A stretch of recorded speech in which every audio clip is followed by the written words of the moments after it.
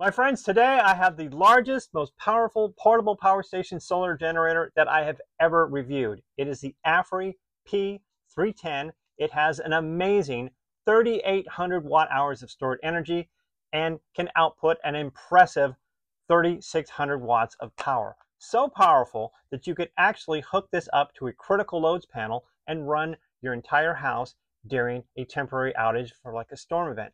So because of that, I'm going to do a different video. I'm not going to do the standard just review video. What I'm going to do is I am going to hook this up using this to my system here. Now, it's off-grid, so I'm not worried about storms. I'm not worried about the grid being down. I have a self-contained system here, but it's a good-sized system, and I have a load center. So can this Aferiy P310 run my entire system here? That's what I want to test today. Now at the end, I'll go over all the specs and everything, but I really want to jump into this and see, can it do that? And is it powerful enough that it could replace my entire DIY setup? Stay tuned, hang out. We're going to have a lot of fun today. So the first step that I had to do, of course, was to wire in this outlet. I did film it, but I'm not going to go over the steps of doing that for several reasons. First of all, I'm not a qualified electrician.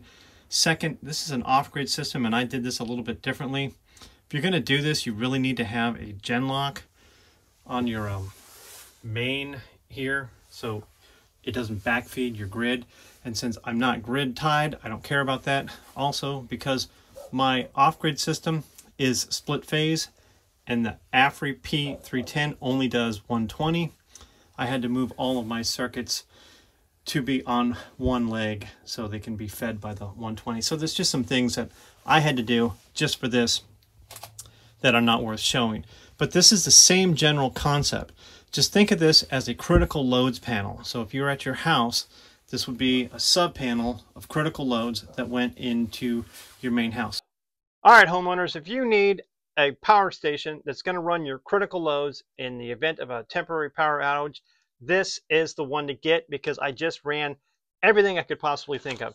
I took my solar system offline, hooked this up using that wire like I just showed you, turned on everything I could possibly think of in my workshop and in the other buildings that this off-grid system of mine runs. So I turned on everything. Lights, the freezer, well, the freezer was always on. Turned on an air conditioner over there, turned on an air conditioner over here, turned on a shop vac, turned on my air compressor, to use my chop saw and cut some 4x4 posts. Everything I could think of. And it ran all of those loads perfectly fine. So it can run your critical loads panel in the case of a temporary power outage. So if you're a homeowner looking for that, this is definitely going to fit the bill on that. Very, very powerful output. I was very impressed with it. Speaking of impressed, their app. Let's jump into some of the specs now, since I didn't talk about that earlier. So their app is excellent. And I've been testing some power stations lately, and their apps have not been that great. This app is phenomenal. I like the design. I like that it binds to it once it finds the unit, so you don't have to keep searching for it. It shows the energy coming in, solar and AC, shows everything going out. You can turn everything on and off. There's advanced features in there, so it's a very, very powerful app. And I know some people don't like apps. If you don't like it, don't download it. That's fine. But if you need an app, this is a very good app. Speaking of good, the warranty, as you would expect, is excellent. 5-year plus warranty, so Aferiy is going to be there for you after you buy it. They're going to stand behind their unit, so that's very impressive. Speaking of impressive, I should have led with this. I did a capacity test before I took everything offline, charged it up, and just hooked up my space heater to it. It's about 1,400 watts to do an efficiency test. 93% efficiency. 93%. It was like 3,500 watt hours out of the 3,800 watt hours that it's available. Impressive. So that means it's going to squeeze every bit of juice out of it. Very, very, very impressive. I was expecting good, but I wasn't expecting 93%.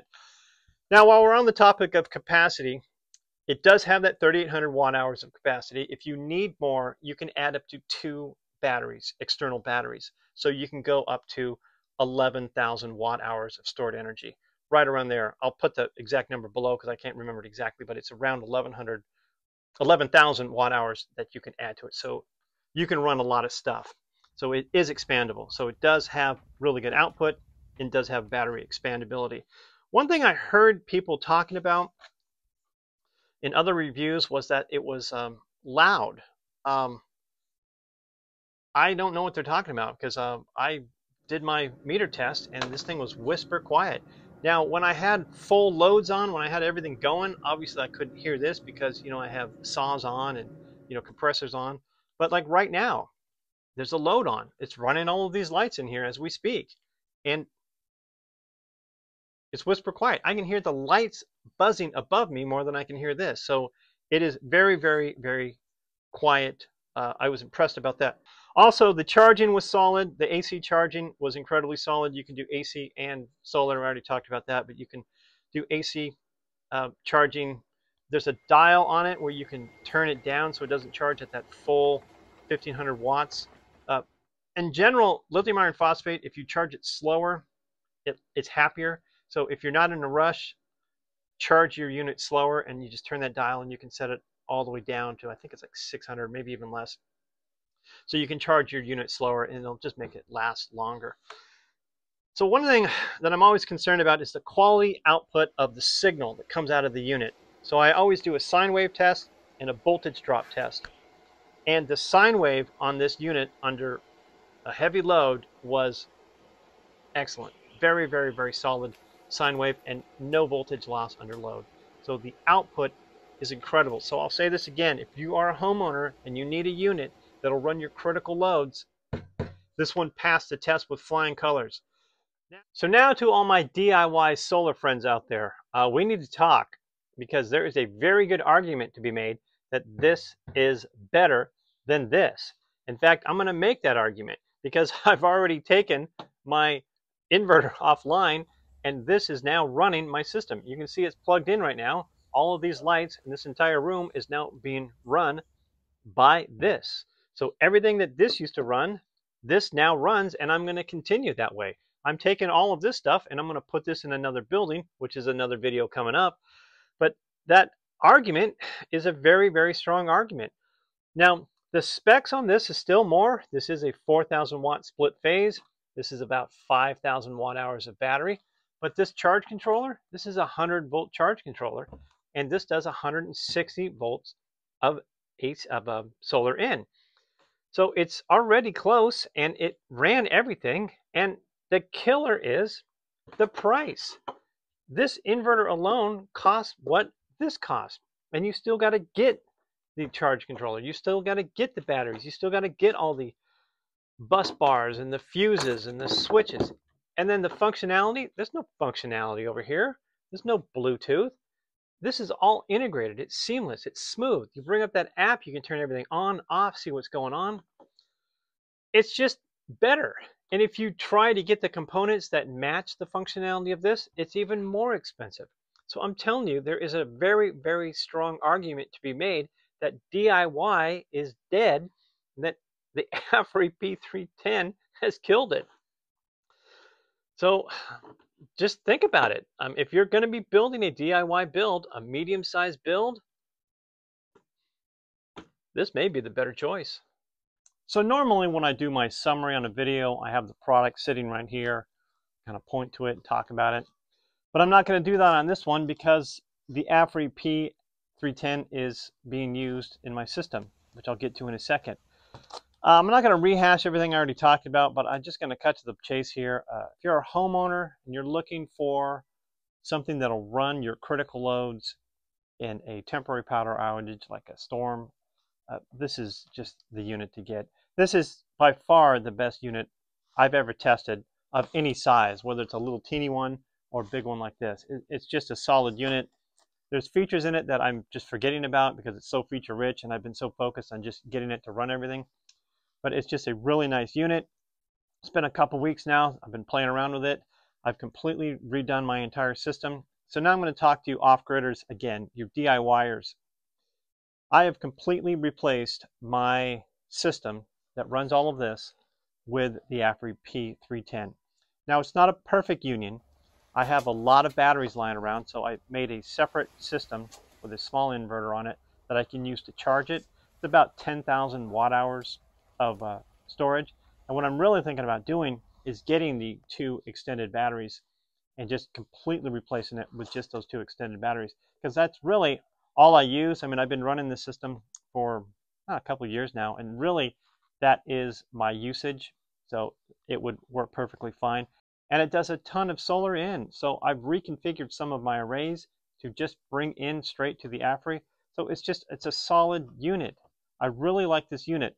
Now, I don't want this to feel like a marketing video, so I'm going to talk about a couple of things that, not that I didn't like, but that could be improved. So Aferiy, if you're watching, here we go. The first thing is it would be really, really nice if you could parallel 2 units for true 240.